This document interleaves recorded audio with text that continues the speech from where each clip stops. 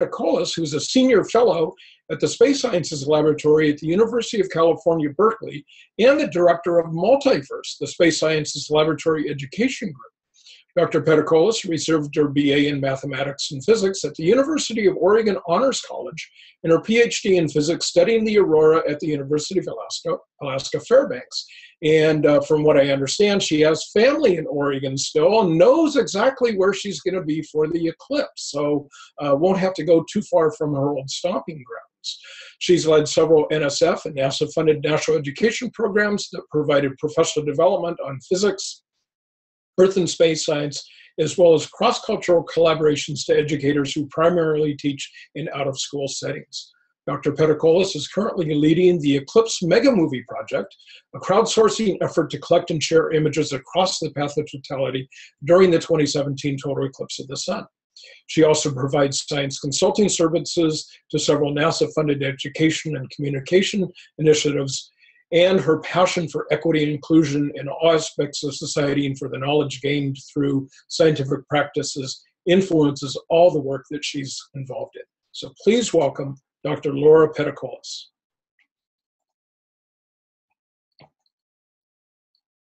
Hello, everyone. It's so fun to see you putting in where you're from on the chat window. That's awesome. And thank you for those of you who are on the East Coast. It's 9 o'clock there, I know, which is close to my bedtime. So I appreciate you coming on today. So I'm going to share my screen. I have a PowerPoint presentation that I'm going to kind of talk through. And hopefully this will work well for you all. All right, so here's, let's see. All right. So here we go, and I know Brian said he would monitor the chat window, so, and also the question and answer for me. So he'll be interrupting me, and Vivian as well, if you have pressing questions. Otherwise, we'll have questions also at the end. And I'm going to try to keep track of time so we can ensure we get to the book raffle at the end before you all have to leave. Okay, so today I'm going to talk about a project called the Eclipse MegaMovie, which we started working on about 5 years ago, in anticipation for the 2017 eclipse across America. And this project is a crowdsourced project for science and for education and also for outreach. So I'm going to start just briefly with a reflection and have you all think about some questions here, and you can think about them and reflect on them in any way that makes sense for you. So you could put them in the chat box, your answers in the chat box. I saw some of you have people with you watching this, so you could talk to the person next to you. You could write it down on a piece of paper, or you could just think about it in your own mind. So here are the questions I'd like you to reflect on a little bit.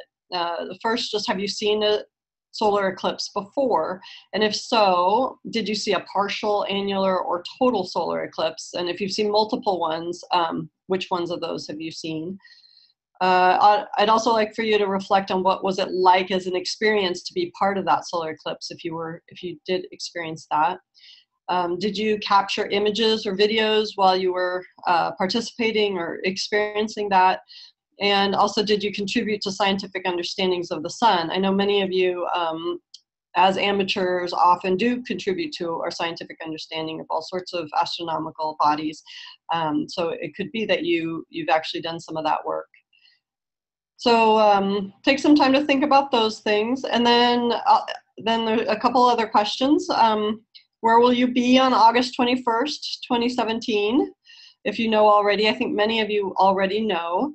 What do you already know about the total solar eclipse in August? What do you already know about this Eclipse MegaMovie project that I'm going to tell you about? And what do you hope to learn about the Eclipse MegaMovie project? So that will help me at the end to kind of fill in anything that I might not have covered. So, again, you could share this with someone that you're next to. I see the chat boxes going. I see 14 things added there. I don't see what they say right now, but all right. And then just go ahead and share out with each other, with people in your room, or again in chats, any of your answers. And actually, I'm going to just do a quick check here on the chat. Okay, I see some of you will be in Tennessee. 9 total solar eclipses, my goodness. Several partials. Some have never seen a total solar eclipse, be in Casper, Wyoming, Kansas. Seen many partials, but no totals. Okay, fantastic. Okay, thanks for sharing that, some of you in the chat. That helps. So we really have kind of a broad group. All right, so I'm going to provide, just for those of you who like summary statements, I am going to just provide a short summary. So if you came, you wanted to know about the MegaMovie, and now you got to go, this is your chance. But I hope you stay for the drawing. Okay, so essentially, this project is really for those of you who will be under the path of totality. So if you're going to be able to watch the total solar eclipse. It's a first of its kind citizen science project gathering scientifically valuable data from the total solar eclipse. And we hope that you'll join us. I'm speaking today, but really this has been and continues to be a giant team. The team is growing and growing. And last year, December, meaning a year and a month ago, this was the team that convened. We now, this is when our Google team had signed on to be part of the project and help us collect the images and support the website development. So it's a large team. We'll talk a little bit more about that later on. But I just want you to know that it's not just me doing this project. There's no way I could do this on my own. So I think many of you know already we're going to have this total solar eclipse August 21st, 2017. It passes across the entire US, the totality does, and even partial. You'll see, I love this graphic from the greatamericaneclipse.com. If you haven't been there already to that website, it's a great website. And he's been doing these really nice graphs like this. So you can grab them and share them with your audiences too. I know many of you do outreach events with the public. So you can see already that even a huge swath of the country will see up to 90% of the sun covered. So this is really a spectacular event for our country. And then we have this amazing path of the total solar eclipse traversing across the country from Oregon all the way to South Carolina. And you can see that the time of totality varies from 2 minutes to 2 minutes and 40 seconds.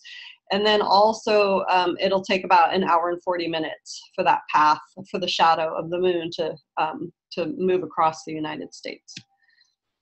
Our Eclipse MegaMovie project is going to kind of capitalize on this, and from the path of totality, we will gather images and videos of the 2017 total solar eclipse from over 1,000 volunteer photographers and amateur astronomers.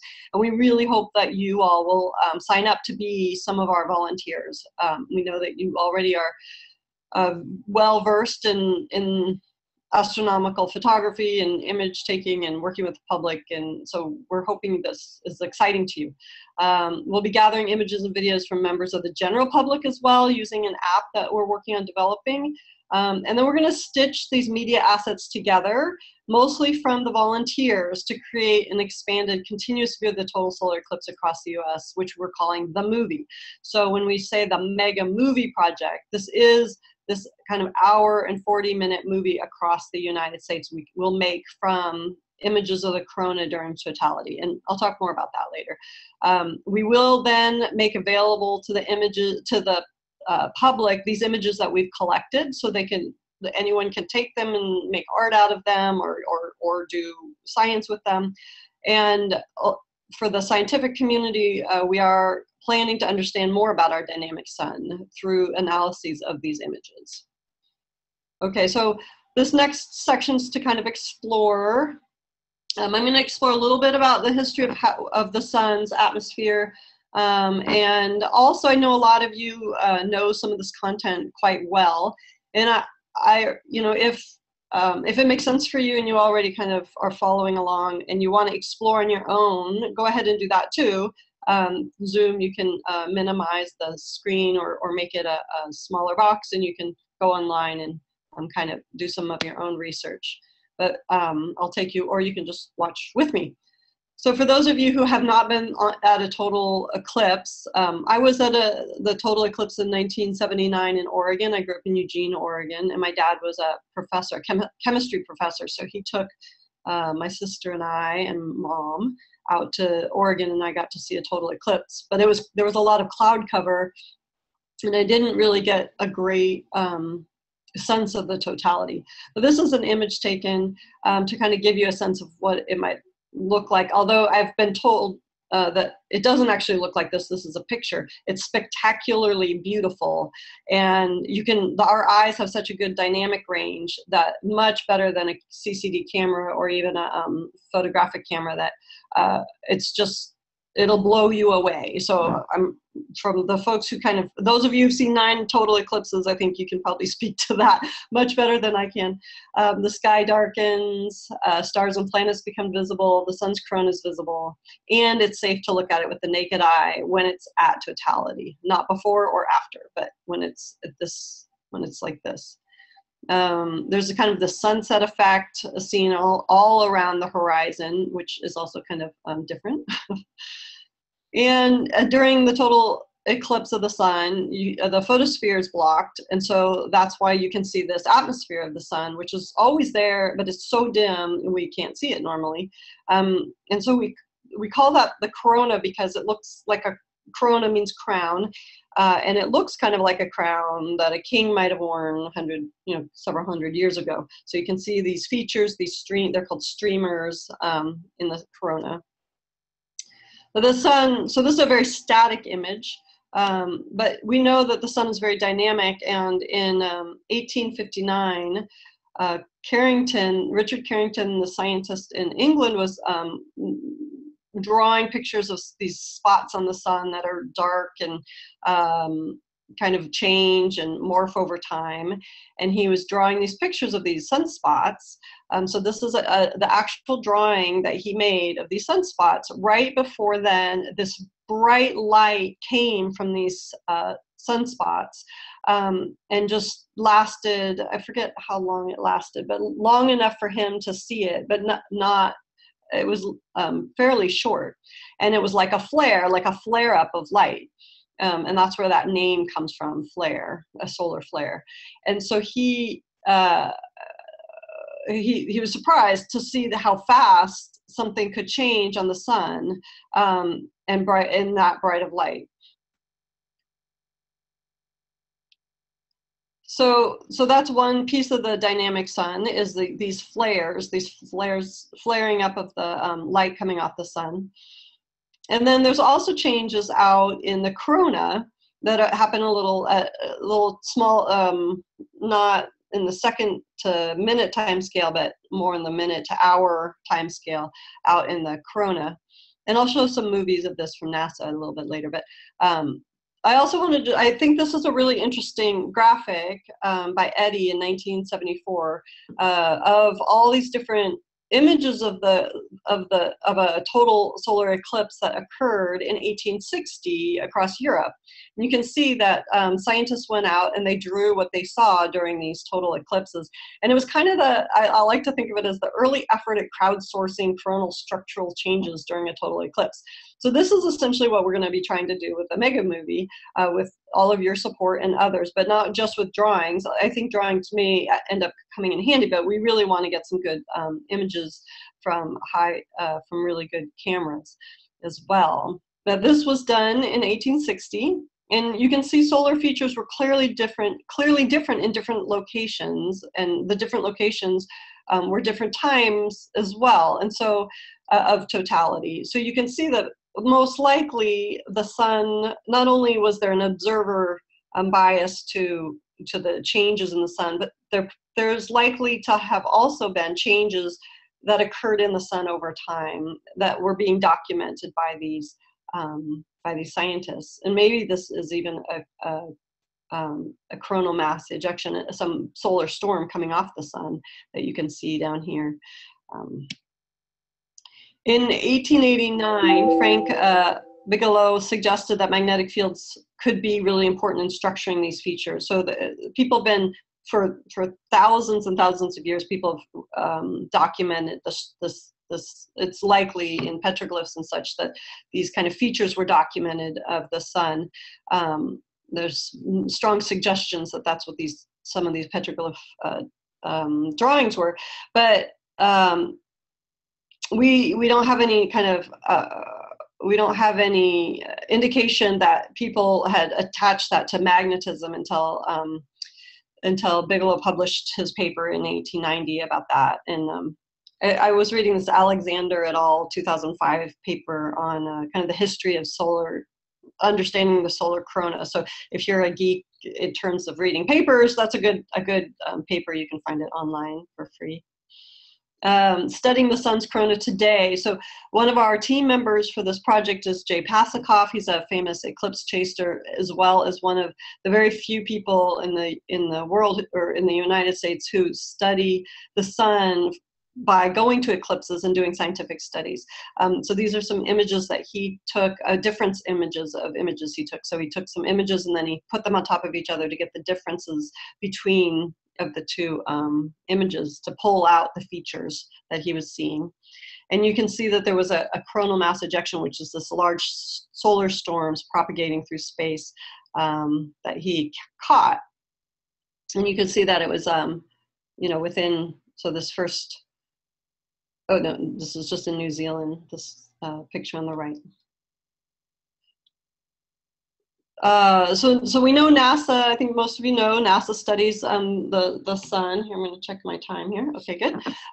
The sun's corona from space. And they do that, scientists from NASA do that by putting cameras on satellites, and then they put these, they block out the bright photosphere of the sun with these disks. So here's a disk, and then the sun's photosphere would be this little white circle, and then you can see the handle of that's holding the disk in front of the camera here.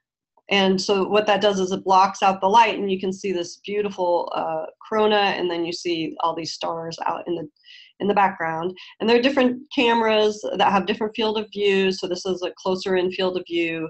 And then this was the kind of this beautiful picture of the NASA data merged with an eclipse photograph here that was analyzed very carefully with multiple images to pull out these features that you can see in the corona from the eclipse. And apparently when you see it with your naked eye, it looks like this image, not like the kind of blurry photograph images. And by doing some really fancy techniques, you can kind of recreate this using camera data as well.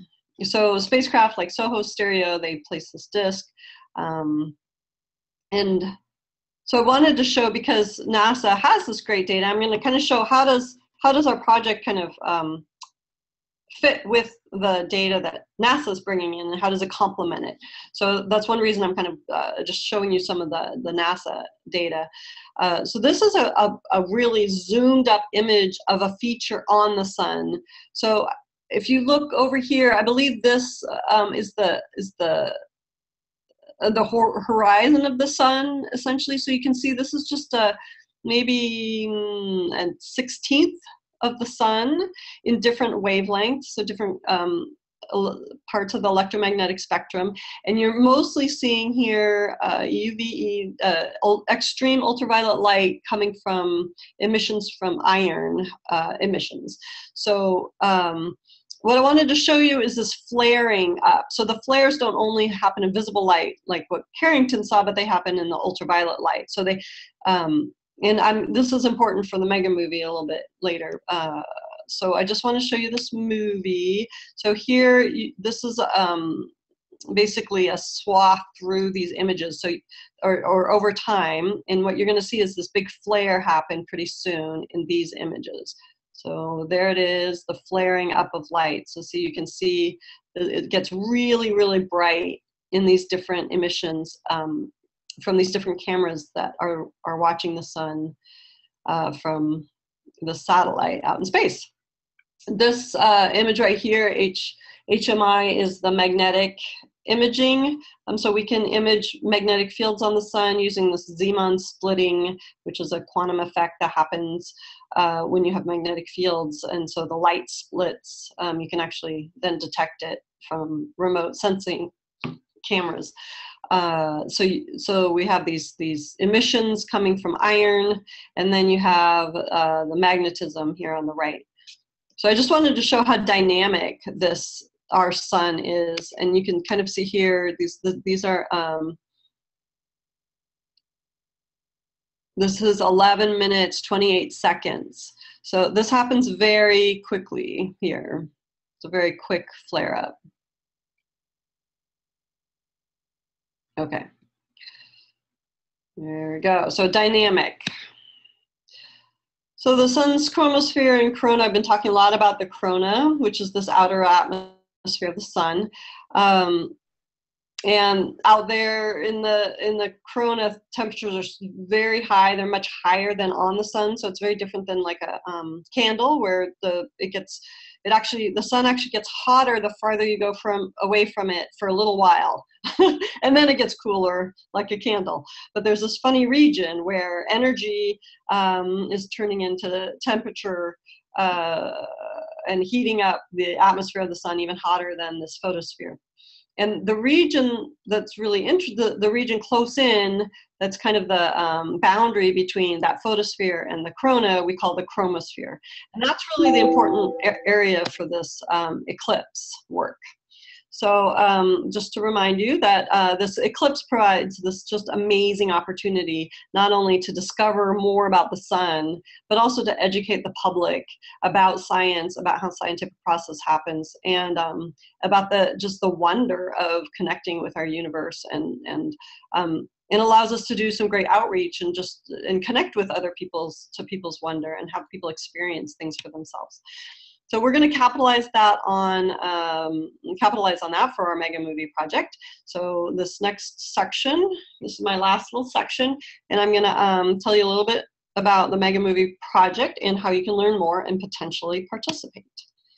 So I asked, where will you be on August 21st? And I'm especially interested if you're going to be under the path of totality.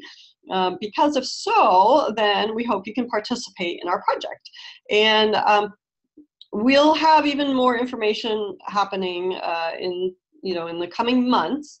But what we would like to recommend you do is that you go to our website, and I'll show the slide again at the end, so you'll have the URL here. But it's eclipsemega.movie, or eclipsemegamovie.org or .com or .net. Anyways, all of those will work to get to our website, and you can sign up for the mailing list, and then you'll get updates from our project. So I want to tell you a little bit about some of the science that we're hoping to achieve. We're trying to get some images of these Bailey beads during the diamond ring time. During this time, since the moon has, of course, craters on it, and so as it is starting to go to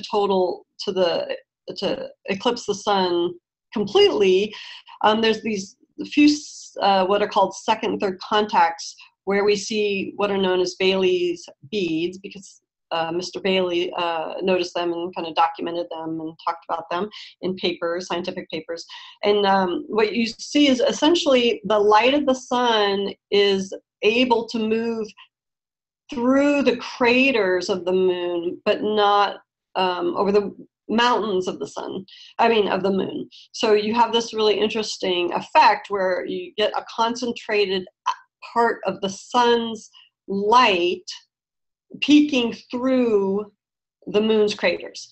And that's interesting to us because what it does is essentially the moon becomes this nice little filter for scientists to study just a little tiny chunk of the sun and allow us to get information about the brightness of that light, kind of the color of that light, the flux of it at that time.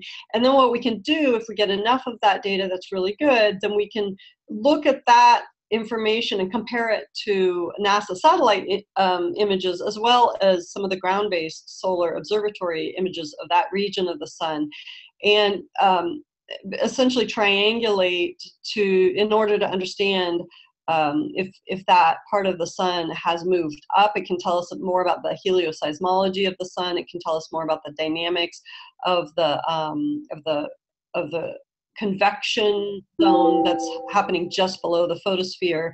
So there's some really interesting physics that can be understood from this very simple measurement. And this we're really trying to get this this measurement from the general public. So we kind of, as I said, we're getting images from the general public as well as from trained volunteers. So this is kind of the science that we're hoping to learn a little bit more about just from general volunteers across the Eclipse path that we won't be training. They'll be downloading an app that will kind of basically tell them what to do, and then we'll do it for them if you or they listen to the app. And it may be that we'll suggest on the website to get clip-on cameras to their smartphones to support the scientific goals even more, just so we get kind of a higher resolution image of that Bailey bead. But I think probably more interesting to those of you who are on the phone, on the call, or on this webinar today is these 1,500 volunteers.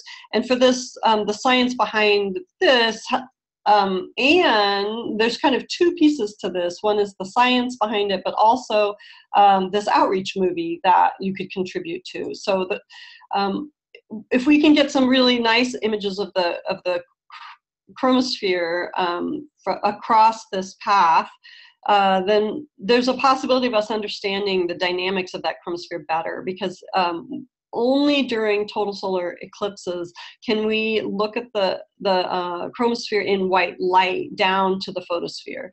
So we have this great opportunity to really understand some emissions from the sun that we can't get.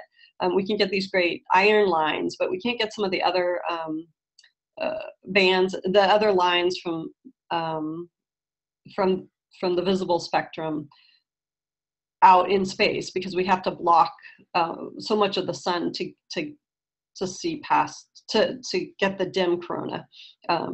So, and the reason is also because there's enough wobbling in these spacecraft that you can't create a disk. If you made a disk that perfectly covered the photosphere of the sun, the satellite, you can't keep the satellite still enough, essentially, to have it continually cover the sun. So that's the reason why. And then what we hope to do is create a movie with all these images. So this is a little graphic that I did where you can kind of see these different images that would be coming from the different regions.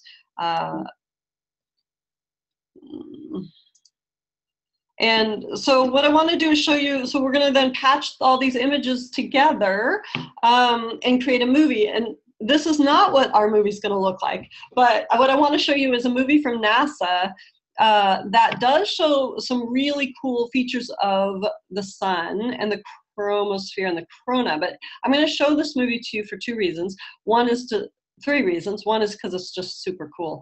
Two is because you'll see that there's a region that NASA has a hard time kind of covering with their cameras, and the total solar eclipse will get that area very nicely. And so there'll be some science we can do in that region. And then also, it might just help you kind of imagine what the movie could look like that we're going to produce with our MegaMovie. Okay, so here's our NASA movie. So you can see a very dynamic features happening there off the edge of the sun. And what you see, you have a coronal mass ejection being emitted, this big solar storm coming off the sun. In fact, there are a couple of them in there. And there's another one. So you can see how far reaching these features are. Now with the eclipse, we could actually, we're hitting solar minimum. So the probability of having a coronal mass ejection is low, but it still could happen. And also there are all these really interesting small features that happen along the sun's surface, right on the edge of the sun. So here you can see like there's the coronal mass ejection that's being emitted here, but then you also have these features, these prominences, which I know you all are very familiar with. And those can change over time, as I'm also sure you're very familiar with, being amateur astronomers. So we're really interested in how does that change over this hour and 40 minutes of this path of totality, and how does that then also end up either leading to some eruptions off the sun or to some other dynamic features of the sun. So this is kind of hot off the press, so don't, you can write it down, but just know that it could get modified a bit over the next month. But as of today, this is what we're expecting people would need to do this, to be part of the volunteer work. A camera, DSLR, digital single lens reflex camera, a telephoto zoom lens, but we don't want it to zoom too much because we really need to see the whole, especially for the movie component, we want to see the entire chromosphere and corona even maybe. So minimum focal length of 300 millimeters. So for those of you who think more in terms of degrees of sky, which are probably most of you, 4.5 degrees of the sky. And you can calculate, ASP found this beautiful calculator online if you want to calculate the field of view for your particular DSLR and lenses. And then a stable and level tripod, of course. And then what we really also want is GPS unit, both for the timing aspects, because if we're going to do any, both for the movie to patch the images together in the correct sequence, but also for the scientific analysis that we want to do, both the GPS to know where you are located, and also the timing of when your images were taken to a very high resolution. So those would be very useful to us. Our new website we launched last month. So again, I talked to you about that a little bit, and we'll be updating that as we go.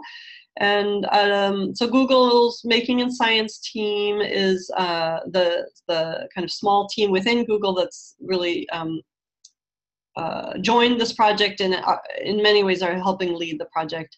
Multiverse, this group I'm leading at UC Berkeley, our main,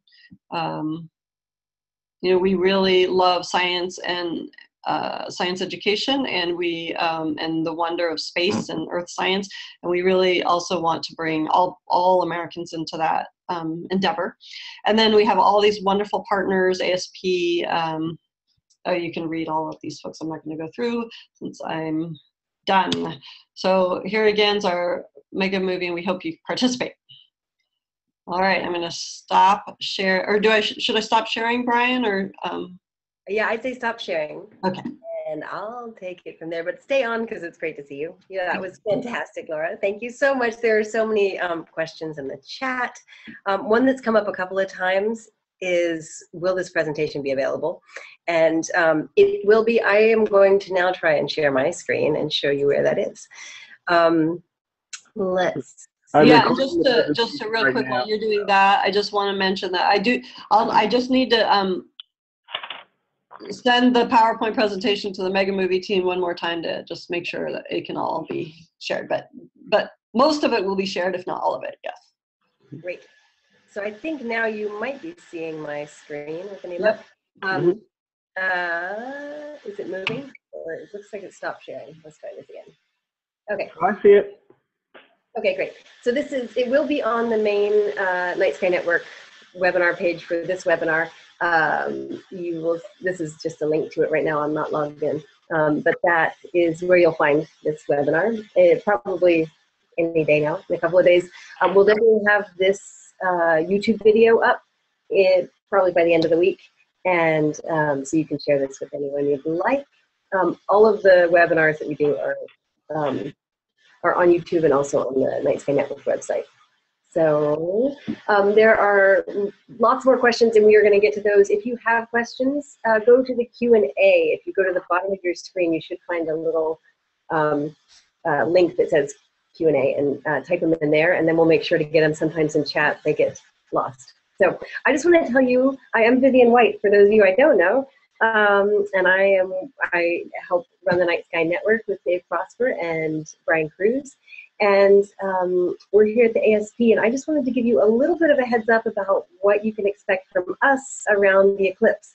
We are working really hard to get you things that you've said that you'll need. So I want to give you first just the link to, if you are on the Night Sky Network website and you look up eclipse, you will find all of these resources here. I'm just going to scroll down.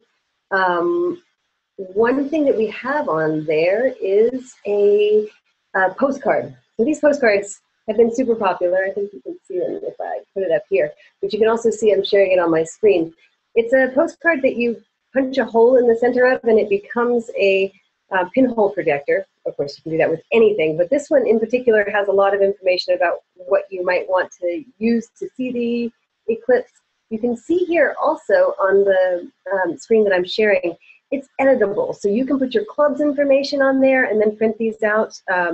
If you printed a professional postcard place, they often will be able to punch the holes in there for you. And it has recommendations on there of what size a 3mm eighth of an inch hole do that. So that's one thing we're going to, we'll be sending you quite a few of those, but you can also print some yourself. We are sending out Eclipse toolkits to all the clubs who have 10 or more events posted for 2017 on the Night Sky Network website. So those will be in there. Lots of other things will be in there. Also on that same page that I showed you, you'll be getting at least one of these why do eclipses happen, also known as the yardstick eclipse, one of the perennial favorite Night Sky Network activities. This was a Marnie Barrington activity, I believe. It comes with, we've created a simple card to show, use questioning strategies to ask people about eclipses and get them involved. And then we made little earths. We've been really busy making lots and lots of earths. It's been really fun, but you'll get some of those in your eclipse box as well. Also back to this, let me see if I can switch here. I'm going to stop sharing and share a different screen quickly. There is on the resource page that I was showing you, there is this presentation, and it is how, let's see, get up to the top. It's called An Eclipse to Remember, and it is designed for those of you who are not on the path of totality, to give to your communities, to tell them about what's going on, to tell them what they can expect, what eclipses are. So the overview is there, what eclipses are about, what to expect of a partial eclipse, what you might get to see in a total eclipse, if they can make it there, and then lots and lots of resources for viewing it wherever you are. So definitely talks about how to project things safely, how to use filters, and what a solar eclipse might look like. It's got video and audio you can use, or you don't have to use them. It also has lots of links. And then along with some extensions at the end, we've got viewing resources for every place. This bit.ly/NSN Eclipse, this is where you can, it's the short link to finding all those resources I just showed you on the Night Sky Network. But also this NASA link down here is going to have a lot of resources for you coming up about the eclipse. Let me just stop and share back to where I was. Let's see, I've got it, okay. So the NASA Night Sky Network, I'm jumping around a little bit here, I realize, but it's all kind of intertwined. Sorry, this is the NASA Total Eclipse website, and on there you'll find in this toolkit downloadables. So these downloadables are fact sheets and posters and information cards and brochures and things like that. NASA has very kindly printed out a lot of these for amateur astronomy clubs. So in your Eclipse packet, you'll be getting many copies of each of these. So you can print these yourselves, but also we just wanted to send them to you so you have them on hand. Trying to think if there's anything else that I want to cover. I think that is really about it. Oh, we are, one other thing that we are just getting ready to put together. We have these small business cards that you can give out while you're on the path of totality. We know that most of you are going to be traveling to the path of totality, so it doesn't help to give them information about your club back in your home community, but this will show them how to get on the Night Sky Network and find a club in their area to get people more engaged in astronomy clubs. That's my job, is to get more people engaged in astronomy clubs. And I think this is just such a great teachable moment and a great opportunity to interest people in astronomy, and this is an easy way for them to follow up. So I think that's all I have. I'm looking around my very piled desk at all the doodads that we're sending out, and I think that is most of them. So I'm happy to take any questions as well on the Q&A. Feel free to pop in there. I'm going to stop sharing now and see if Brian wants to hop back on. There he is. Yeah. Wrap this up.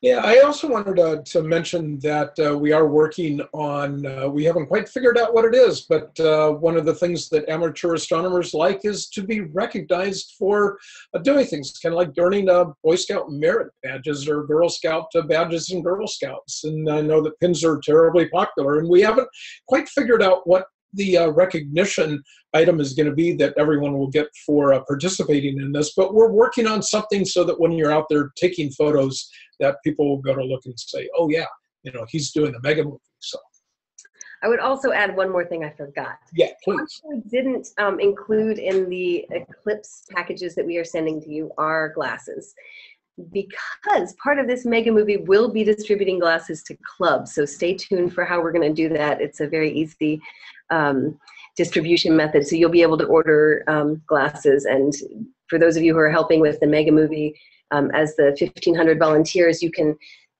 be able to send glasses to your club back at home. So that'll be that's coming up. Again, the Night Sky Network Eclipse packages that we're sending out will probably be going out in mid-February. Sorry, there's been a bit of a delay on our end and nothing we could do about it. So those are coming out fairly soon, so keep an eye out for that. And the Eclipse glasses will be not long after that. So, okay. Yeah. Well, we had a few questions. I want to go kind of back to a couple of the ones that we answered here. I mean, a lot of times, people might not have noticed these and that they got answered by text. But Melvin asked, would it be better to make video or images or still images of the corona for this? So, Laura? Yeah, so it's a great question, and it's a question that we continue to revisit on our team. Our answer continues to be that we're really looking for images.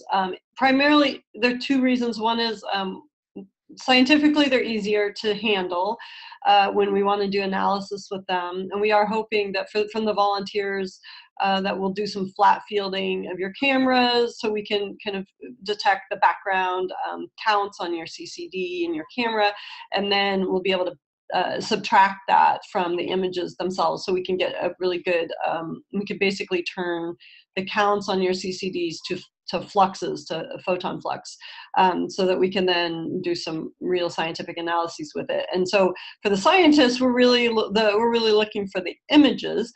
However, for the mega movie, I think it'll be easier to piece together images from different sites. But we also recognize how spectacular some of the movies are going to be, and the video could be from some of your sites. And so we are trying to figure out, what do we do with those, and do we collect them? And do we provide a place for you all to share them with one another? So we don't have a good, so I guess the answer is images, but we see the value of the video, and we haven't come up with how to deal with that value yet in terms of managing it. Okay, so stay tuned. So stay tuned. Yes. Yeah. And if you have ideas that you'd like to provide, we're happy to. There's a lot of wisdom in this group, and a lot of wisdom and experience in this group. Yes, I know.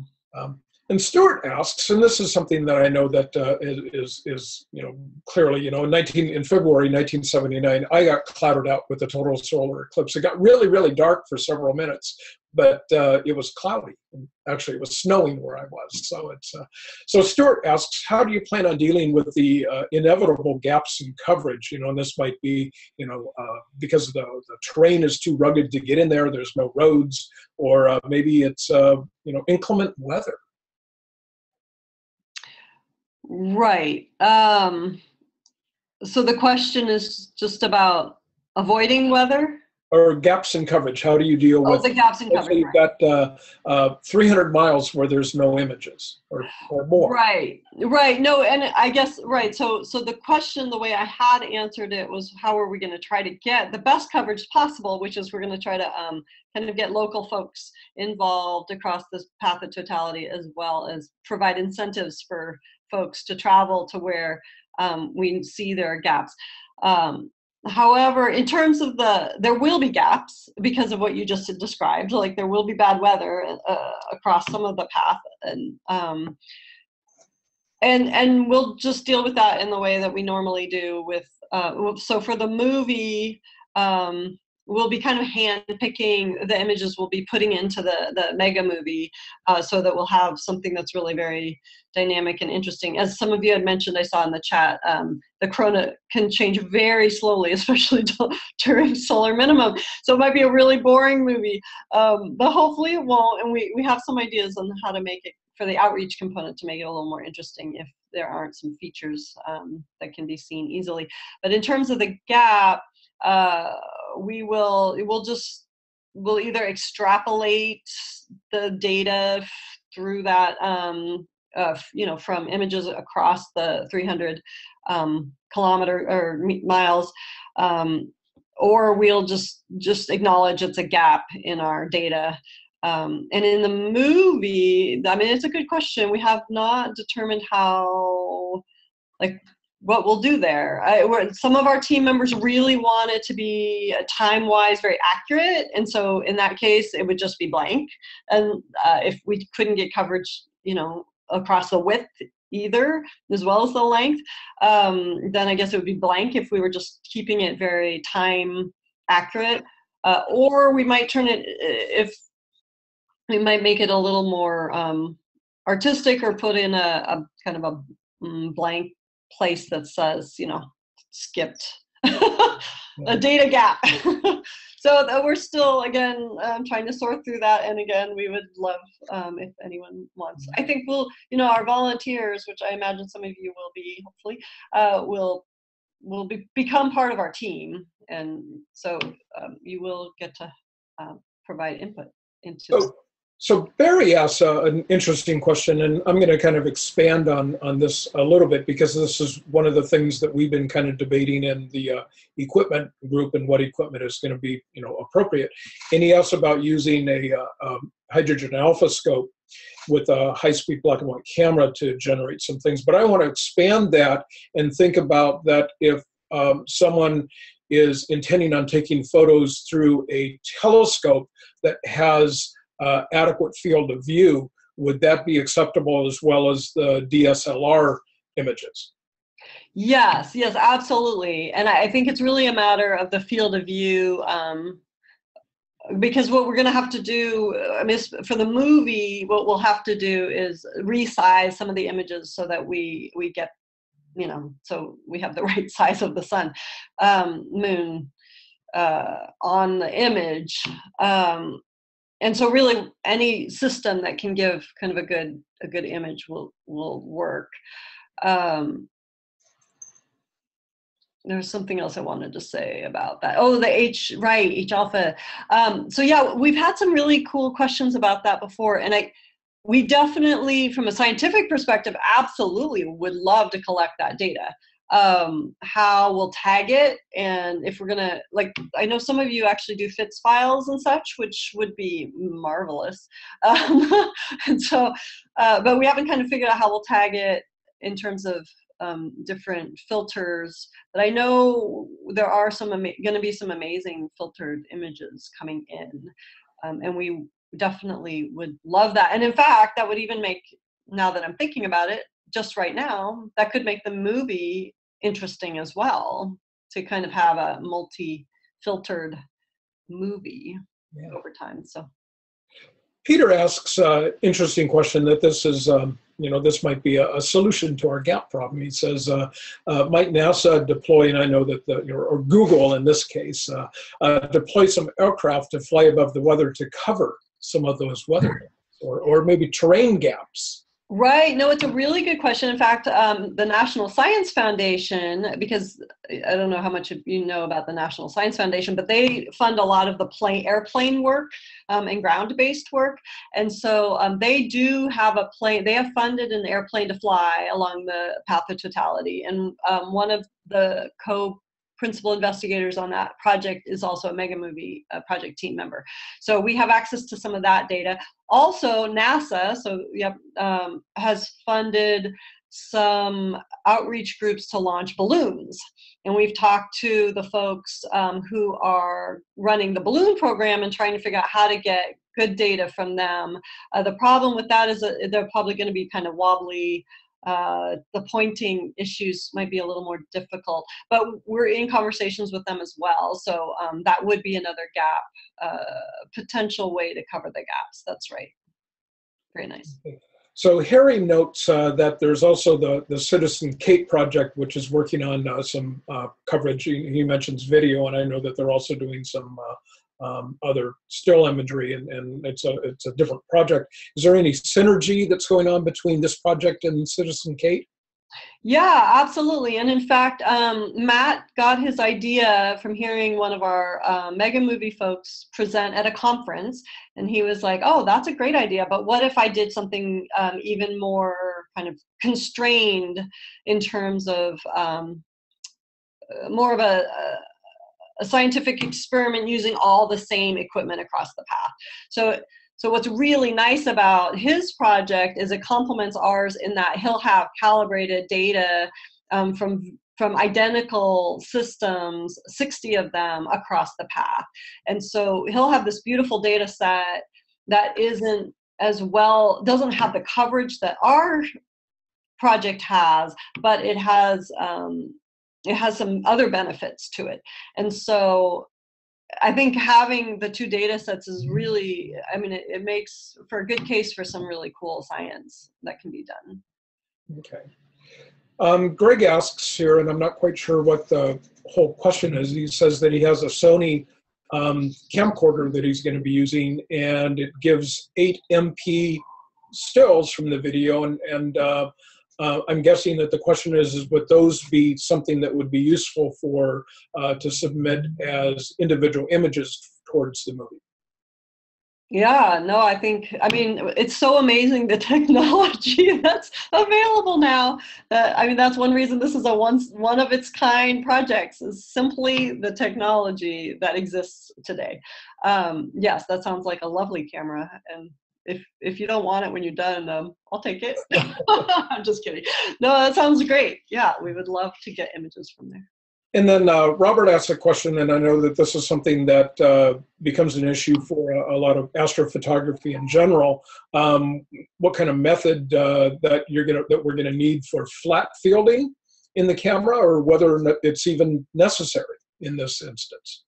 Yeah, we will. From the volunteers, we do have a flat fielding approach that we're going to take. And one of our science team members wrote up what that procedure is going to look like. And I don't have it memorized. But we have a procedure for that. And then the volunteers will get trained on it so that we have some good consistency across.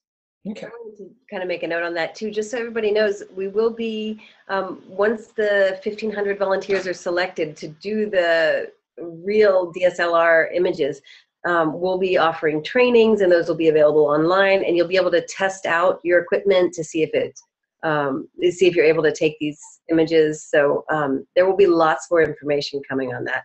Yeah. So I suspect that most of the photographers who are going to be doing this have greater expertise at this than I do, and most of us on the team. But I think that what the idea of the training is going to be, not that when it comes to doing some of this photography, there's very little that I can teach people. But I think mainly it's getting some consistency so that we're getting consistent images from coast to coast so that we get useful images and that we know how we want things time-stamped and how we want things GPS stamped and things like that. So that's going to be one of the big foci of the trainings that we do. Yeah, no, that's a really good point, Brian. Yeah, and I really think we can capitalize on a lot. I mean, this project, I like to talk about this project being by the people for the people, because there's so much expertise out there, and especially in this community that even our team doesn't have. So we're really, we have like one or two people who kind of provide some input, but if we put all the brains on this call together, it's vast. Yes. I think that we do, sometimes we get groups together and it's more like pooling our ignorance than anything else. I think that this is the exact opposite. We have way more information and expertise than what we really need, but it's trying to figure out, just exactly what we need to produce something really, really cool. So. Well, thank you very much, Laura and Vivian. And so we've run out of questions here, and we're about at the top of the hour. And I think it's time for a book raffle. And so let me refresh my memory about some of the closing things. And so to remind you that this webinar, along with all the others, will be posted on our YouTube channel. And also you can find eventually, when we get the slides from Laura, and Vivian's for sure will be there, and a link to the YouTube page, the video on the YouTube page, will be on the Outreach Resources page for this webinar on the NSN website.